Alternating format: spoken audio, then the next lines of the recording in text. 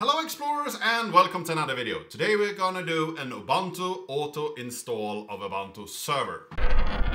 Installing Ubuntu server automatically means that we don't have to do any user input, and you can see an install here running as I'm talking.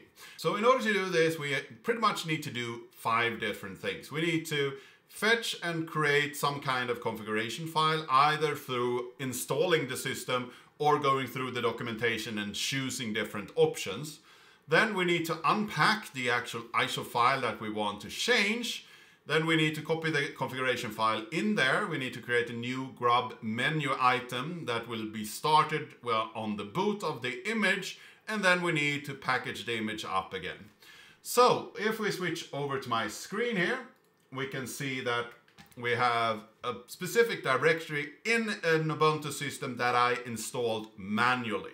So when I install this manually in the var log installer directory, we can find a lot of log files that was written during the installation, but we also found this auto install user data. So if we look at this file, it has the configuration that comes from this installation process that I did. But the most important part here is actually the auto install key entry and the version number. And this is a YAML file. So if you only put in those two, it will install the system with all the user defaults with no extra information. So it will just install it with US language, US keyboard, Ubuntu will be the user, so user password Ubuntu. It will use the full drive and so on. So if we want to do other changes, we can use this file. And what I did is taking this file and then removed some stuff that wasn't interesting, so I could actually use the defaults there. So if we switch over to this directory here, I have an ISO image and I have this auto install data that I have slightly modified. So in this, I only have the identity section here where I say which host name it should have. Not that important because I usually change this anyway. Then we have the password, and this password is a normal Linux password from the shadow file, or you can generate one. And then we have a real name, my name, and then I have the username down here. So that's the identity, the user it should create on the Ubuntu system. Then we need to change, or could say which Linux kernel we want to use. In this case, I use the Linux generic. It's probably the default one, so I could remove this. And then we have the keyboard section here. I want to use the Swedish keyboard. It's the one that I'm most commonly using. I know the American keyboards, I could use that as well. Then we have the locale. I like a system to be in English, so I chose English US UTF-8. And then an SSH server is very important to me. I never use the console in my virtual hosts, so I usually need to have the password set up so I can log in with password, and also I want to install the server. You could put in a key here so you can actually have passwordless login if you want. I usually set that up afterwards, but that could be a part of this configuration file. Then we have the updates, security. So after it has done the install, go out, fetch all the security updates. You could set full updates here, so you have a fully updated system when you have installed everything. Then we have the version number, as we said before, important. And then last but not least, shutdown. I want it to be rebooted after it's done. You could also say here, halt, to stop the system when you have done the installation. So now as we have that configuration file, we need to go unpack the system. In my case, I want to create a directory inside of here and unpack even more stuff. So I will create the source files directory where I will unpack my things. So if we look at the command for unpacking, it's pretty simple. We use the XOR ISO command. It's an apt package that you can install in your Ubuntu system or in Debian system. It should be available in both.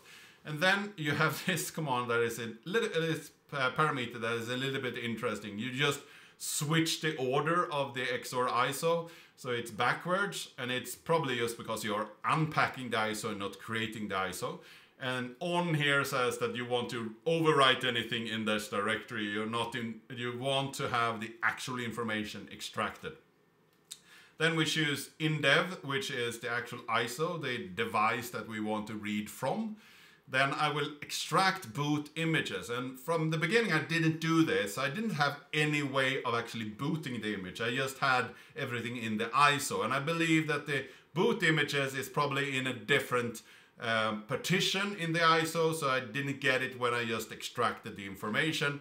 So I said extract boot images, put them in source files boot part. So that's why I needed to create a directory. And then we say we want to extract / of the ISO into sources files. So if I run this, you see here that it extracted a bunch of images and also the rest of the information.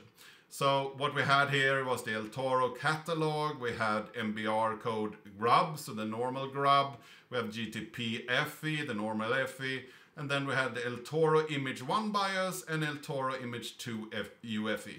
And I will use the BIOS version down here. It works very well with the VirtualBox, but whatever you need for your system is the image you should choose. So next up, I need to do some changes to this. So I go into the sources files. I will create a directory that I call no cloud. And in no cloud, I will put the configuration files. And the reason I do that is because this is not a cloud installation. You could actually use this technique to set up a server where you fetch the information during the install. So it will be a network install instead. But in this case, I will just create this directory here, copy over my auto install user data, but I will call it just user data in this directory. And I also need to touch metadata, which is another file that could use to add even more configuration if you want. And next up, I will edit the grub. So if we go into boot / grub, and here we have the grub configuration. But if we look at the permissions of grub configuration, it is actually read only. So I need to change this. So change mod 644 grub config, and this will make it available to me to edit.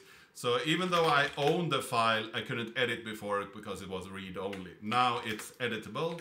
So if I go in and edit this one, I need to add a new menu item here. So I will copy paste that in. It's very similar to this normal try and install. It has this GFS payload and the Linux image and the init RD. What we add to it is quiet auto install. And then we want the source for the auto install. It's no cloud. And then the source of CD-ROM / no cloud. And this current ISO image will be mounted into CD-ROM / CD-ROM. And in there we have the no cloud directory. Another thing that I usually edit as well is the timeout up here. So I usually set that to 5 because I don't want to wait 30 seconds for it to choose a boot option. 5 is just enough for me if I wanted to choose anything else. So let's save that. Now my grub is ready and I will go to the source files directory, so the root of my ISO image, and here I can pack it up. So when we package it up, we will use a pretty long command here, but most of them are self-explanatory. So first off, we have this make ISO fs, so make ISO file system. We could use some CD-ROM option here as well. Look at the documentation. And then we want to say we want to add a bunch of information so it can be read in different systems. So we do -R for the rationalized Rocket Ridge directory information. We put in the Juliet directory information. We also say that this should have the volume ID of Ubuntu auto install. So if you have it on a USB stick and put it into a system, you can see the name of the USB stick as Ubuntu auto install, so you can actually identify it. Then we want to set the boot load size. So this is the number of sections to be in our boot sector. So I put that to 4. We want to add the boot information table into the ISO. And then we want the input charset UTF-8. So we want to say what kind of charset should be used for the files inside of the ISO. Then we have the El Toro alt boot, so that's what I will use. I will use an El Toro image, so I need to put that in. -B is actually the El Toro boot image that we want to use. So that's in the boot partition, El Toro image 1 BIOS image that I've extracted before. Then I say that this is not an emulation boot. And then we do a -O for the output file. And this should be in .installer ISO. And then dot is the actual root of our ISO file. So if I run that, it will package it up and create an installer ISO. So if I go down to this directory, we see that we have the installer ISO. And that is what I used in the beginning of this video that you saw, the automatic install. I used that in VirtualBox in order to run my installation. You can use it for an ISO that you write to an USB stick or a CD-ROM if you want to do that, or a DVD. So this is how I use it in order to package up an Ubuntu server to make it auto-install. This was what I wanted to cover today. I hope that you found this interesting. I hope that you learned something today. If you liked this video, give it a like, share it with your friends and colleagues. If you have any comments or suggestions, leave them down in the comment section down below. If you haven't subscribed yet, please do that. And I really hope to see you in the next video.